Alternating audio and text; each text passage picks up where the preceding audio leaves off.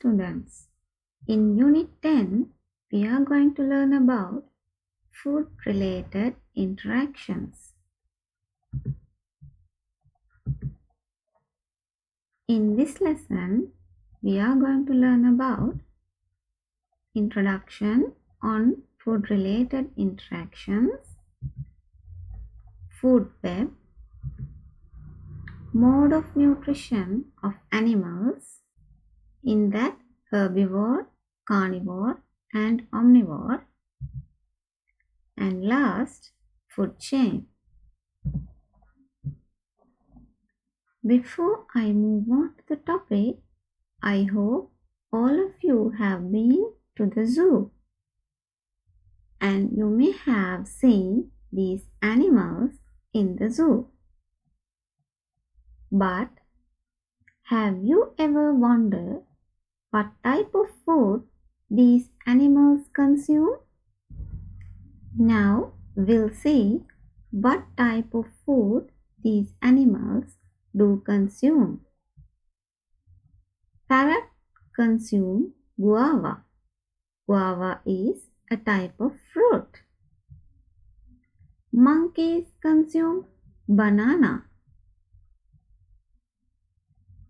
Birds consume fruits. Guava is a type of fruit. Bears consume flesh of other animals such as deer. Red snake also consume the flesh of other animals like squirrel. Lion also consume the flesh of other animals like rabbit. Elephants consume plant material such as bamboo. And finally, the zebra and rhinoceros.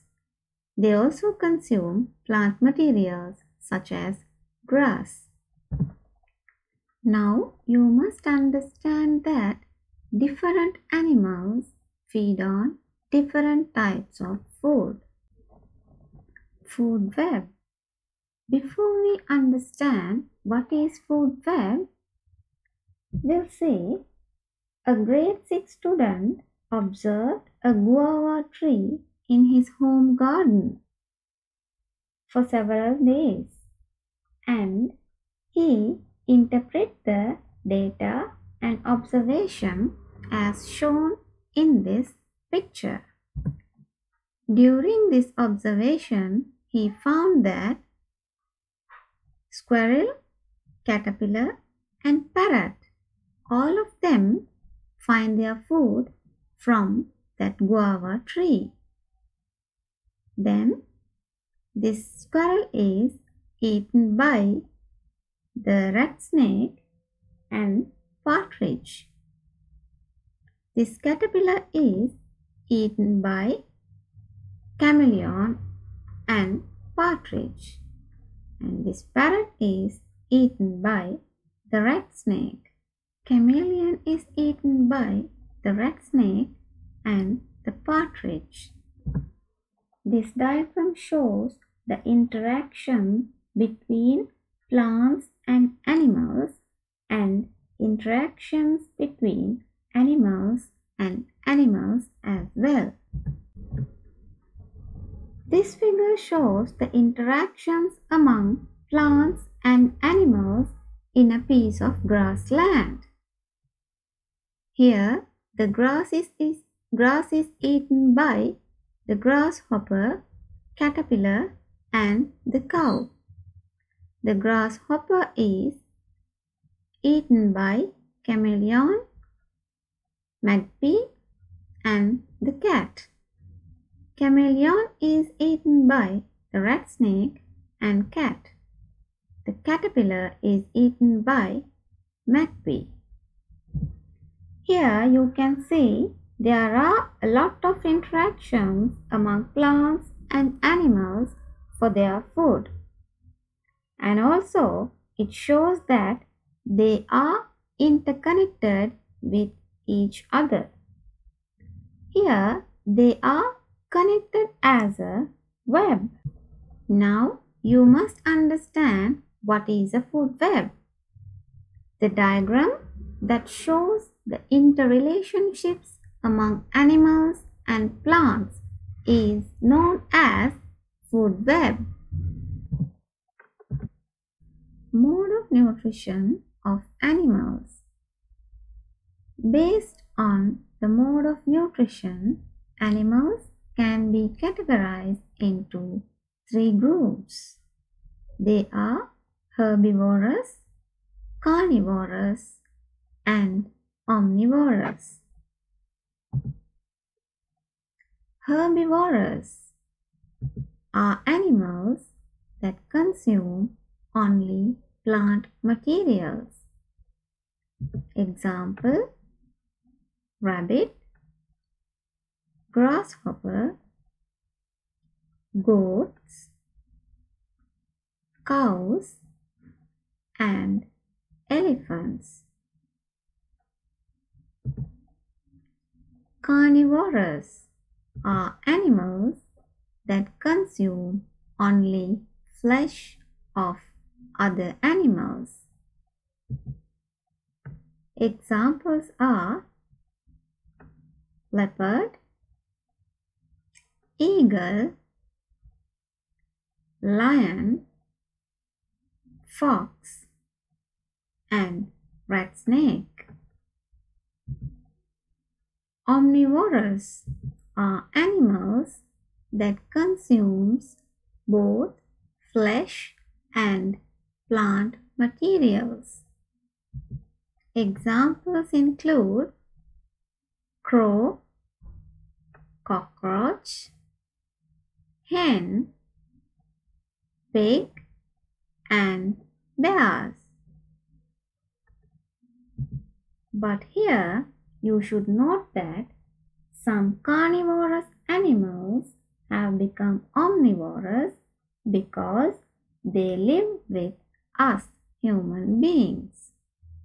Examples: cats and dogs. They are basically carnivorous, but they have become omnivorous since they live with us. Food chains. What are food chains? Before we understand what are food chains, let's observe this food web in a forest. Plants eaten by goat, rat, and rabbit. Rabbit is eaten by leopard and fox.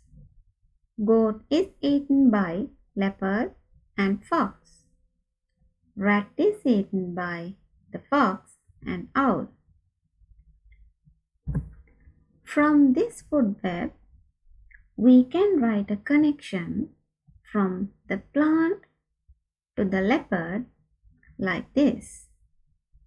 Plant eaten by the rabbit, and the rabbit is eaten by the leopard, and it is a linear connection. So here the interaction for the food is started from plant and it connects to other animals like a chain. So now we'll see what is a food chain. A linear sequence starts from a green plant and shows the flow of energy from one living organism to another is known as food chain. Here are some other food chains taken from the above given food web. Plant is eaten by the goat and the goat is eaten by the leopard. Again, the plant is eaten by the rat and rat is eaten by the owl. Now it is clear for you all that a food web is created by interconnections of several food chains.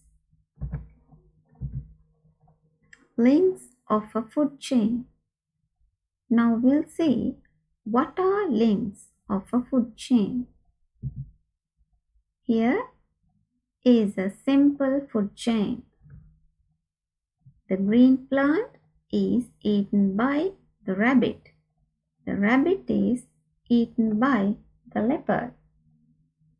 In this food chain, green plant is the first unit of this food chain. Rabbit is the second unit of this food chain. And the leopard is the third unit of this food chain.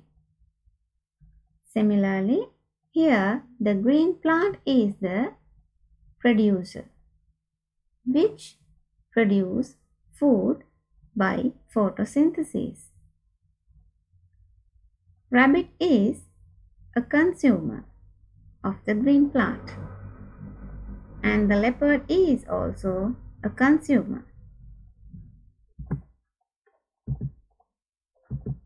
Most commonly, the first link of a food chain is always a green plant. Here, these green plants use water, carbon dioxide, and sunlight to produce their own food. This process is known as photosynthesis. As these green plants produce their own food, they are known as the producers.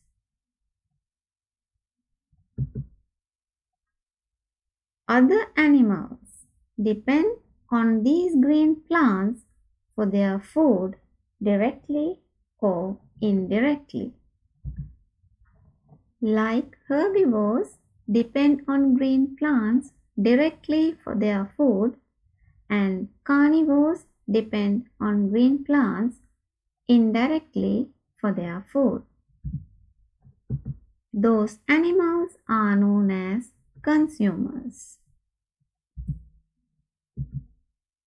If you clearly observe these interrelationships, you will understand by this process the energy stored in plants is transferred to other consumers through the food chain.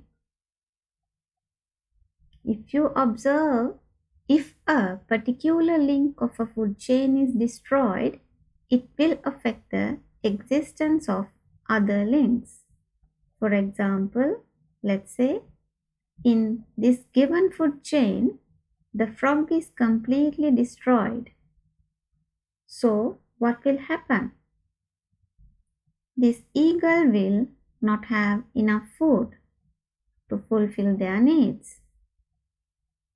At the same time, the number of grasshoppers will increase rapidly since they are not consumed by the frogs as they are destroyed. Now you will understand that all living beings are important to maintain the balance of the ecosystem. At the same time, when there is a large diversity in food consumed by these animals, their existence is more established.